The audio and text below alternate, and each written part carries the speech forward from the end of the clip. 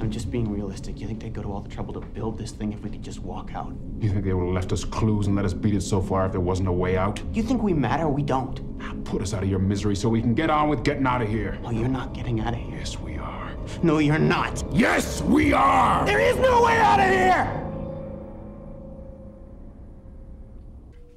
This may be hard for you to understand, but there is no conspiracy.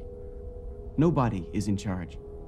It's a headless blunder operating under the illusion of a master plan. Can you grasp that? Big Brother is not watching you.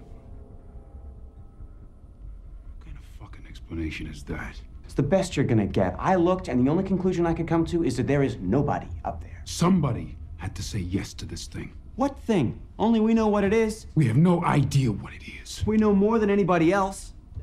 But if this place ever had a purpose, then it got miscommunicated or lost in the shuffle. I mean, this is an accident, a forgotten perpetual public works project. Why put people in it? Because it's here. You have to use it, or you admit it's pointless. But it is pointless. Quentin, that's my point. I mean, let's face it, the reason we're here is that it's out of control.